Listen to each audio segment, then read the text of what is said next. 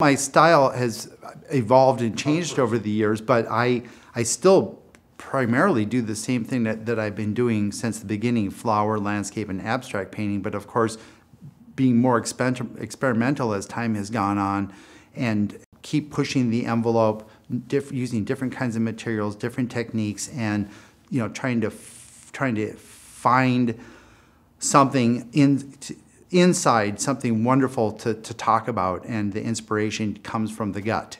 I mean, even if I'm outside painting a landscape, I'm not trying to copy nature verbatim. I'm not an illustrator, I'm a painter.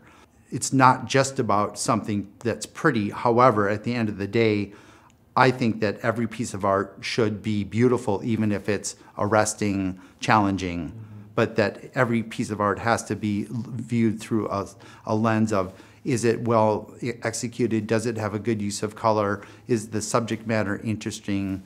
Et cetera, et cetera.